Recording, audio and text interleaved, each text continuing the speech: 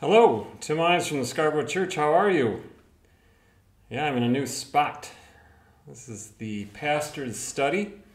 When this church was built in 1893, finished in 1895. Evidently, this was where the pastor had his office. So we're in here for right now. That's the fireplace behind me. I know I should have a better backdrop. I don't know. We'll work on it. So, I hope you are well. How about that picture? Eesh, that is worth looking at. Where's that road going?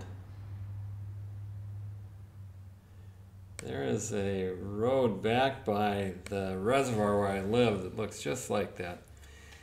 Yeah, it's fall, favorite time of year. I think I said that last time. Hope you are well. I hope that you are staying well and keeping yourself well. I hope that you're vaccinated, and if you are in line to get the booster, that you've gotten the booster. Now, I've had the Moderna. I had the 2 shots from Moderna, so I keep reading on it, and no, they don't want you to have the Pfizer booster if you have Moderna. So evidently Moderna is coming out with one sometime soon. But if you can, do get the booster and keep yourself well, and do all that you can to get all of us through this. And of course, that what helps is to take care of yourself in this instance, and that helps everybody. You know, that's the way ethics really ought to be. That's how we ought to think about ethics. That's the way we ought to think about being in this world in the best way possible, don't you think? To do that which is best for ourselves. But remember, you know, Jesus told us, remember that what's best for us, you can tell what's best for us if it's also really good for everybody else. So to love somebody is good for the person you love, but it's good for you too. So that's the balance we're always looking for. And with this vaccine, certainly getting yourself vaccinated against COVID helps other people that you might spread COVID to. So please, we will finally get through this. Boy, it's been since March 20th, and that's still with us in all kinds of ways. Amazing, shocking. But if you read history, you will know that this is not nearly as challenging as some of the stuff that comes our way. And humanity does prove itself to be very resilient every time. And we will this time too. A little hope, a little faith, a little kindness and love. Busy week this week at the Scarborough Church. Sunday is Red Shoes Sunday. If you don't know what Red Shoes Sunday is, this is all you need to know. On Sunday, wear some red shoes and do something kind for someone. And if you do something kind for someone, feel good about it. And if you would be so kind, go to aboutspc.org and click on Red Shoes Sunday and report that kindness to us so we can report that kindness to everybody else. And so we all might be inspired to be kind to one another always. We do this, Red Shoes Sunday, in memory of Bob Minzesheimer, who died a few years ago. One of the things that was very charming about him was that he would wear red shoes, Converse, to church sometimes. Always made me feel good that he felt comfortable enough to wear his red shoes and be himself in church. Besides wearing red shoes, he was a gentle and kind man who brought a lot of good vibe, good karma into the world. And so for his memory, we hope to do the same. So put on those red shoes, be kind, and report it to us so that, as I said, we can be inspired. Also, if you could be so kind, again, we are raising money, and that money goes to the homeless program here in Ossining and Briarcliff and Cortland Manor. and Mount Kisco and Bedford. It's actually all over northern Westchester. So in the winter months, the Emergency Shelter Partnership brings people who don't have any place to go into churches, feeds them, keeps them warm for the night, and we do this for the coldest months. So this program has been going on for a long time. You can give to that. You can also give to the library. Anything you give for Red Shoes Sunday goes to the library and goes to the Emergency Shelter Partnership that will be starting here in Ossining in another 6 weeks or so. Also, today we had a funeral for Linnea Carnes, who we'll pray for a little later. And she's a wonderful saint around the Scarborough Church. Also a wonderful inspiration for commitment and faith and living in this world for the good of others. So we'll remember Linnea in prayer. And there is a crop walk on Saturday. I know I'm doing a lot of announcements here, but there's a lot going on, so I want you to know. And the crop walk is a fundraiser to solve world hunger. And if you want to give to it, there's a link on the daily email, and you can go right to it and pledge money to do it. And if you're in the area, please come along. It's up at Mariondale. We're all going to walk. So this is good news. That was a lot of good news, according to good news from Scarborough Church.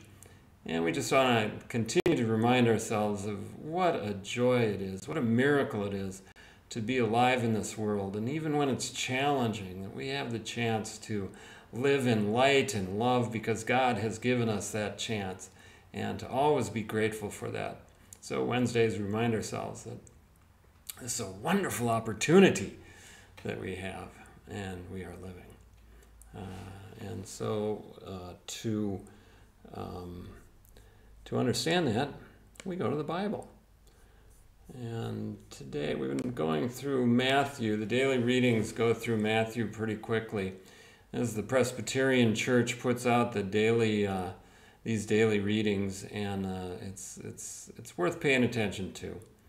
And this is in Matthew about chapter 10, 11. Jesus starts talking about the end a little bit. And it certainly could have been on his mind because the Bible tells us that he knew what was coming. But also, he seemed to think that indeed the world would be coming to an end.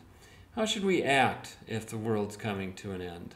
It's often on his mind. It just seems a little bit more when in chapter 10 and 11. One thing that happens is that you find out that the way we ought to be living if the end is coming is exactly the same way we ought to be living if the world goes on and on. So, all right, this is Matthew 10. See, I am sending you out like sheep in the midst of wolves. So be as wise as serpents and innocent as doves. Beware of them, for they will hand you over to councils and flog you in their synagogues. And you will be dragged before governors and kings because of me, as a testimony to them and the Gentiles. When they hand you over, do not worry about what you are to speak or what you are to say, for what you are to say will be given to you at the time. For it is not you who speak, but the Spirit of your Father speaking through you. Brother will betray brother to death, and a father his child, and children will rise against parents and have them put to death. And you will be hated by all because of my name, but one who endures to the end will be saved. When they persecute you in one town, flee to the next. For truly I tell you, you will not have gone through all the towns of Israel before the Son of Man comes. God bless this reading to our use. Amen. A little scary, don't you think? A little scary there. We're starting to talk about what's coming and what the end looks like, and family rising against family. It's troubling. And The problem is it's not just some time out in the future. The problem is that this happens every day. It isn't necessarily just a sign of some other age to come, but very much a sign of our age today. And what does Jesus say in a troubled time like this? What does Jesus say to us when anything can happen and seems to happen? You look at the headlines every day, there's more trouble and reason to believe that maybe the end is here. So what does Jesus tell us? Or at least what does he tell his disciples? I am sending you out like sheep into the midst of wolves, so be as wise as serpents and as innocent as doves. You know, there is a kind of caricature for the Christian, a kind of meek and mild guy or woman who doesn't really risk too much and is a little set back and not really troubling anybody. That's not what Jesus says here. I send you out like sheep into the midst of wolves. That's a problem, right? Sheep in the midst of wolves. Well, we don't have the sheep then. But Jesus does tell us to be a particular way. Be as wise as serpents and as innocent as doves. Well, that's not really the caricature we think of, is it? Maybe the innocent as doves part, but be as wise as serpents? And what a combination, wise as serpents and innocent as doves. Well, think about it. Jesus does not want us to lose our innocence, but we see enough in this world that we could very easily and do often lose our innocence. Like, oh my God, if that's the way the world is, I don't know if I want any part of it. And we want to kind of recede into the background and hope that it doesn't come our way. But that's not what Jesus is talking about. What Jesus is talking about is, yes, there's a certain innocence in faith, and that innocence is believing.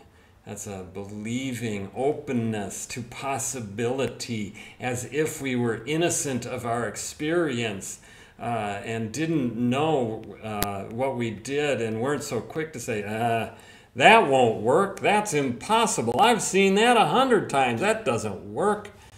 No, Jesus wants us to maintain the innocence of saying, oh yeah, maybe if I act faithfully, God will help and make this, whatever it is, kindness to rule in the world, people to get along a little better, people to reconcile, people to open their hearts to one another. Maybe if I put my best foot forward, that's the kind of innocence that Jesus asks for here. But it's not just a very naive kind of innocence.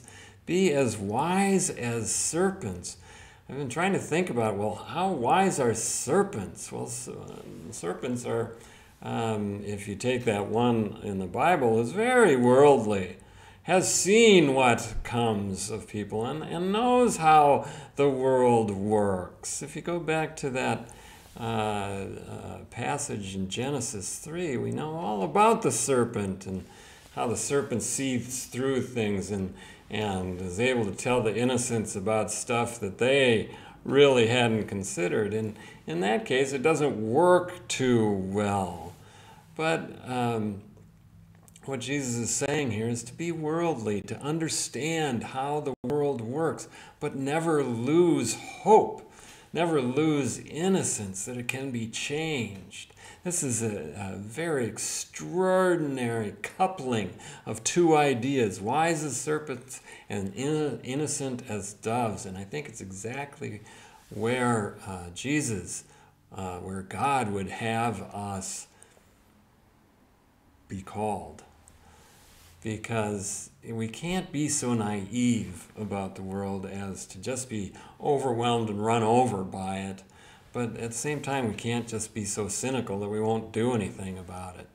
So it is provocative, isn't it? The other thing I wanted to point out here is that Yeah, Jesus says there's lots of trouble, but don't worry so much what you're going to do. Don't worry so much about what you're going to say. Don't worry so much. God will provide.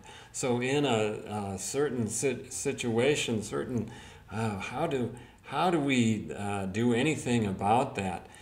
Here in Ossining, we're about to bring an Afghan refugee into town, and when you think about, when you see the list of details, all the stuff that you got to do to help that person, and to think just a little bit about this is a woman, a 25-year-old woman, what she has been through to leave her own country. Now she's in a completely foreign situation. And to think about that is almost to be overwhelmed by it and say, well, what could we really do? But what we are seeing, as we've seen before, when people take a step of faith forward, there comes a certain miracle potential that things really can change, things really can get done, and the world can be a better place. If you don't know ahead of time, and won't go ahead unless you do know ahead of time, then faith is a very difficult process, because you never know what will happen. We're going to do a crop walk this Saturday. Now, do we think that will solve world hunger? No. Is this the first crop walk we've ever done? No. But it'll help. And we don't know what can change. And someone hear the word, or be inspired by some people just out trying to help, and how that will change their hearts and change their minds. And perhaps that will be the difference. But you act faithfully. That's what Jesus is saying. Act faith. Even though you don't know what is to come, act faithfully. And you don't know. You don't know what possibilities there are. You can't even conceive, which is a wonderful thing that God gives us, that inspiration to open our hearts and minds to new possibilities. That's how we grow. That's how faith grows. That's how we become the people we need to be. Amen? Amen. So please open yourself up to a new chance that will really do you and the world some good. Try it. And I guarantee this, God will be with you. Amen. Amen. All right, the other thing we do, we'll take another look at that reading, just so we can see. Oh boy, look at that. Let's take just a minute to contemplate. Where is that going? What's possible down that road?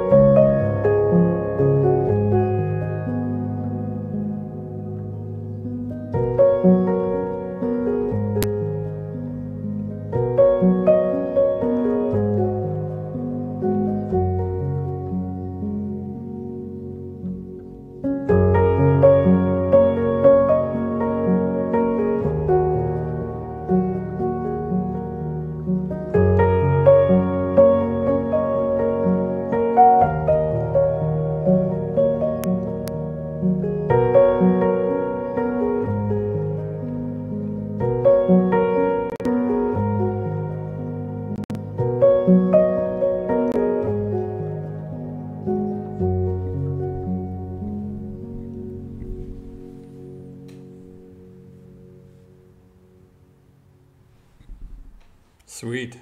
Very sweet.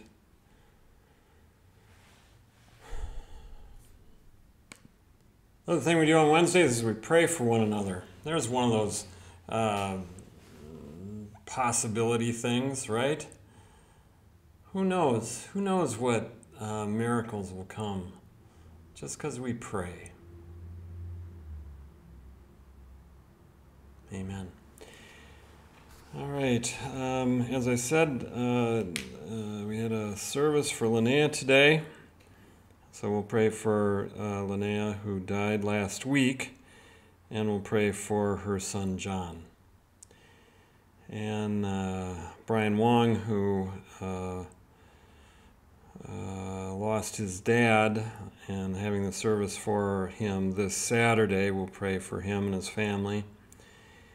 And then Will made us aware of a young girl, Nina, who has a brain tumor. Needs our prayers, and his friend Mona also has a brain tumor, needs our prayers, and Stephanie, who's his wife Lydia's friend, also needs our prayers.